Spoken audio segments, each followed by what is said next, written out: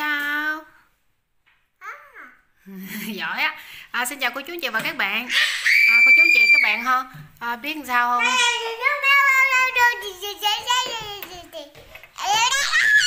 Hôm nay con cá đang làm gì cô chú? Đó,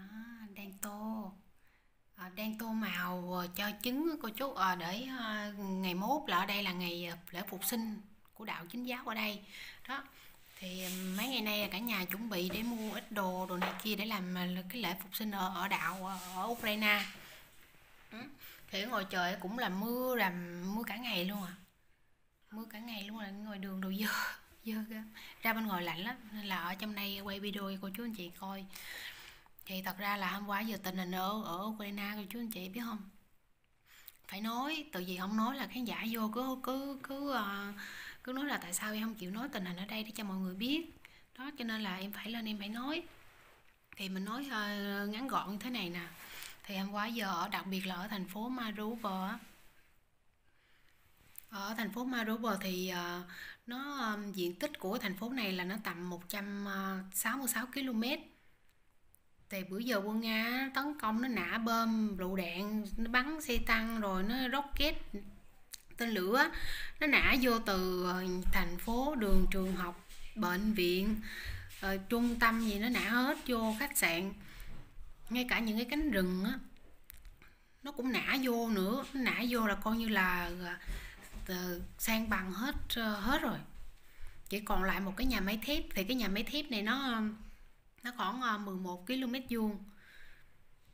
Thì theo như 11 km vuông cái nhà máy thép này á, nó có thể chịu được bom nguyên tử á, cho nên là nó nằm sâu ở dưới rất là sâu, cho nên là quân đội khoảng một số quân đội của Ukraine với lại khoảng trên 1.000 người dân trốn ở dưới hầm á, trốn dưới hầm của cái nhà máy này. Thì để ở dưới nhà máy này mình nghe là theo những cái chuyên gia người ta phân tích á, là cái nhà máy này nó an toàn á, nó có rất là nhiều lối ra và lối vô. Nó như là nếu mà phải thông phải là rành á, thông đường ở trong cái nhà máy này mới biết đường để đi, còn mà người bình thường vô chắc không đi vô mà không biết đường ra đâu, tự nó rất là lớn. Rồi hơn nữa cái nhà máy này á, ở phía dưới á, có thể nó có cát, có thể trồng cây rồi được nữa, để trồng cây hoa màu ngắn ngày để ăn á. Rồi có điện có nước ở dưới đó, nhưng mà chắc là cũng dạng dự trữ thôi chứ không có nhiều mà để sống đâu. Mà cái diện tích này á, nghe nói là chứa đến khoảng 10.000 người, theo có thể chứa là 10.000 người cái diện tích này á. Thì quân đội Nga á, là mấy ngày trước á, hầu như là cả vào 2 tháng nay á, là nã bom lựu đạn vô cái nhà máy này rất là nhiều, nhưng mà vẫn không có nó kiểu là không có sập được cái nhà máy này, tự vì nó rất là chống được bom nguyên tử. Mà còn những cái bom đạn bình thường thì mình không biết, nhiều nổ ít thì nó không có sập, chứ mà khi mà nổ nhiều quá thì nó có sập hay không thì cái chuyện này không ai biết được, tại vì nó cũng cũ á. Đó, thì hiện tại bây giờ thì cái nhà máy và những cái anh lính trốn ở trong cái nhà máy này á, thì hiện tại là cũng được an toàn, nhưng mà cũng có rất là nhiều người bị thương á, mà không có thuốc chữa á, thương lắm luôn á. Thì quân Nga bữa giờ lòng vòng ở đó đánh bom thì cũng kêu đầu hàng biết thôi, nhưng mà mấy anh quân đội U không có chịu đầu hàng.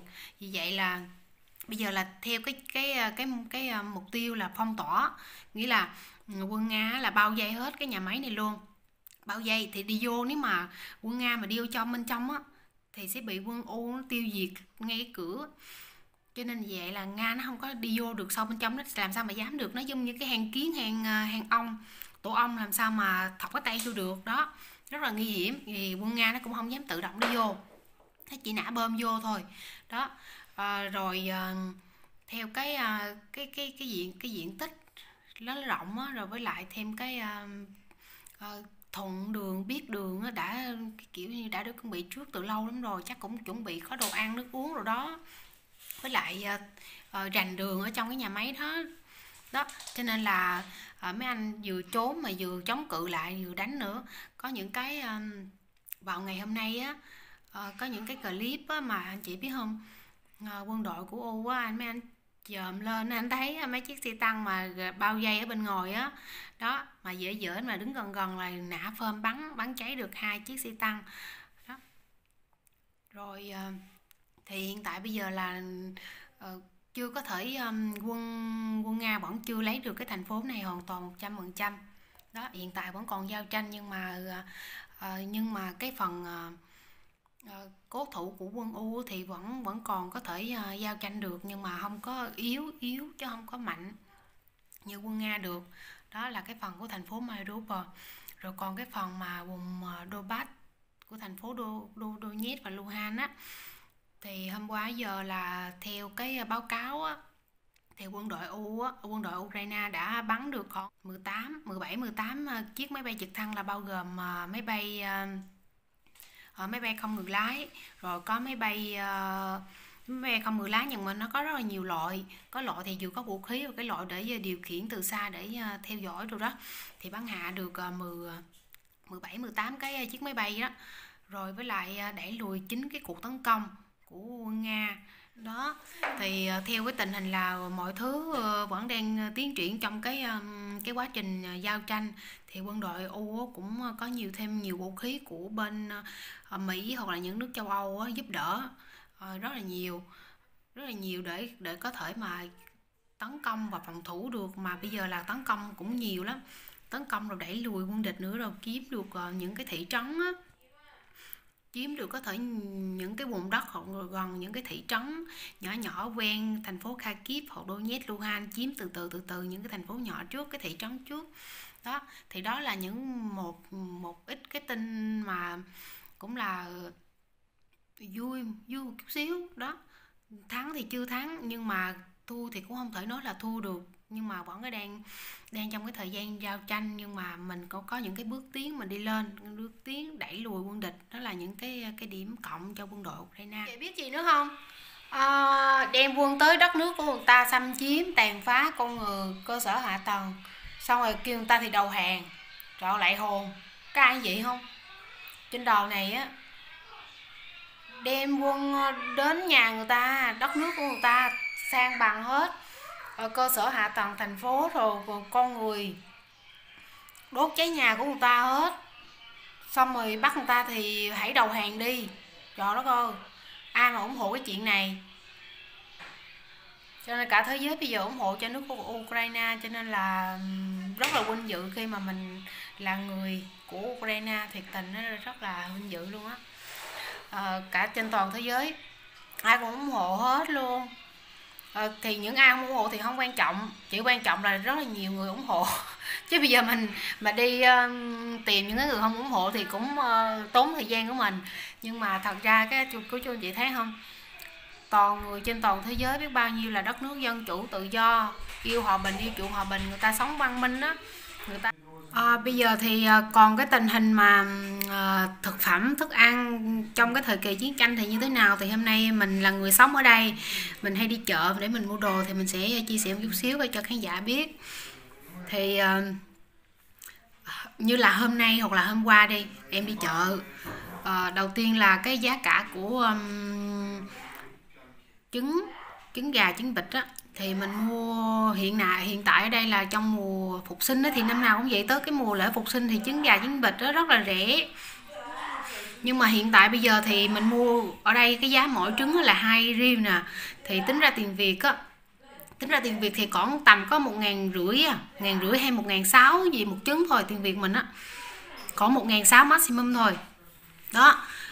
Còn thịt heo mà thịt ba rọi ngon á, thì mình mua tầm khoảng có 101 ngàn tiền Việt mình ký. Rồi giá này là thấy nó cũng bình thường chứ đâu có tăng gì đâu ta. Hồi lúc mình lúc mà chưa có chiến tranh đó thì giá nó cũng vậy á.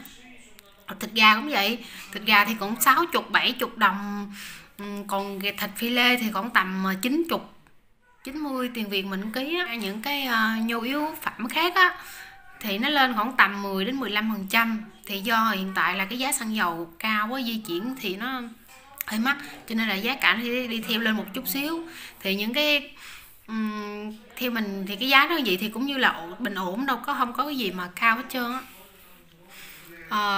Còn những cái mắc là cái gì? Tự vì ở đây mùa lạnh á, không có trồng được rau củ phổ biến, cho nên là giá rau củ như là dưa leo hoặc là mấy cái loại rau củ quả tươi rất là mắc.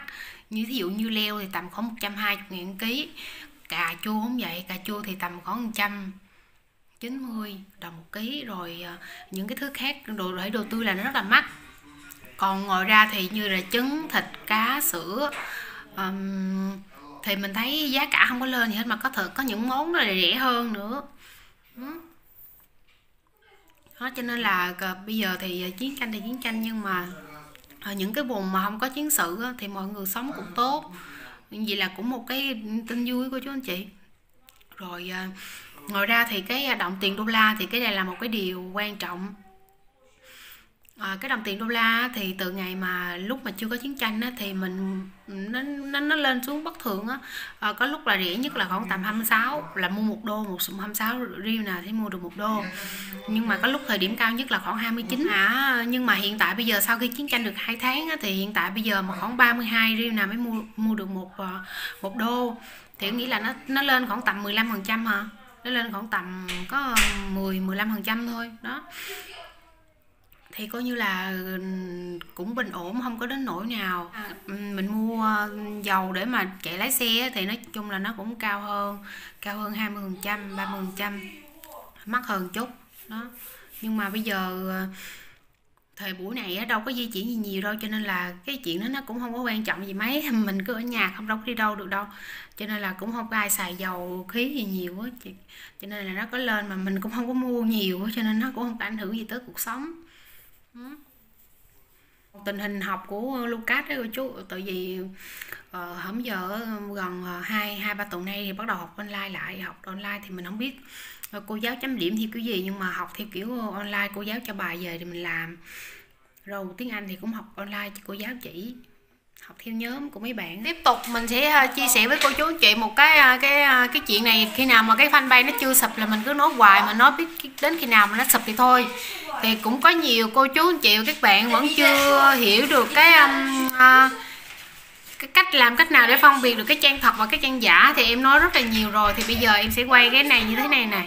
Cái trang giả hiện tại bây giờ nó có thể là nó giấu đi cái ẩn đi cái số người, có thể là nó ẩn đi cái số người đăng ký của nó, nhưng mà cũng không có thoát được.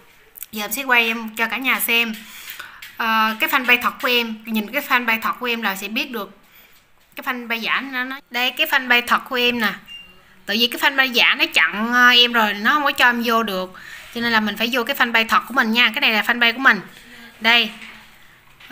Cái chữ này tạo tên người dùng của trang nè. Em cài cái hình của 2 cha con với lại 2 mẹ con. Đi xuống đây. Đây những cái video mình tải lên ha. Kéo xuống như thế này nữa nè. Đó, sẽ có những cái trang này là của đây, đó của nó nè. Lúc trước nó còn để là bây giờ là hơn 8.000 mấy rồi. Nè mình kiến cáo nó nè. Tại vì mình bỏ lâu quá không có làm á, xong rồi tới lúc mà mình phát hiện ra thì rất là nhiều video nó tải trước mình.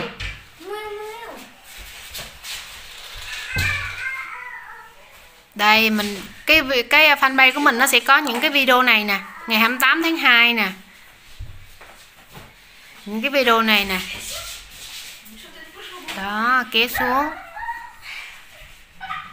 Rồi có hình của Chima này, cô chú chị thấy ngày 26 tháng 7 năm 2021. Còn của cái fanpage của nó lập ra chỉ có vào tháng 3 năm 2022. Đó, hình đại diện, hình của mình này, của Chima mình tải lên này, thấy không? Ngày 26 tháng 5 2021. Cái fanpage mình lập cách đây 2 năm. Chima lúc còn nhỏ cô chú thấy em dễ thương không? Lucas này, đó mình tải mấy cái hình này lên nè, vào năm 2021. Rồi có những cái video cũ nè. Đó, có video cũ năm 2020 nữa nè, thấy không? Đó. Cái fanpage giả nó không có những cái hình này, nó không có hình đại diện này đâu. Nó cũng không có những cái video này luôn, không có. Nó chỉ có những cái video bắt đầu vào tháng 3 thôi. Mừng sinh nhật Lucas lúc 7 tuổi nè. Cô chú thấy răng còn rụng này, lúc đó mình tải lên nó đâu có mấy cái video này. Đó. Hình này mình tải lên nè. Đó là những cái video thật của mình đó. Những cái fanpage thật của mình nó có những cái video này. Đó. Rồi, của nó không có những cái này là có nghĩa là giả. Đó cô chú anh chị các bạn xem so sánh như thế này cũng dễ thôi nè, đó thấy không? Của mình nè, năm 2020 nè, ngày 22 tháng 11. Lucas lúc này nhỏ xíu cô chú thấy không? Đó, những cái video cũ của mình nè. Thấy chưa? Rồi, cô chú anh chị vào vô cái fanpage gõ cái chữ gia đình Việt Ucraina thì vô thấy cái fanpage nào mà khác với cái này của mình á thì là cứ report nó thôi, báo cáo nó là nó thấy nó sụp à. Mình cũng báo cáo rồi nhưng mà chờ kết quả của Facebook, phải chờ thời gian người ta mới xét được. Đó.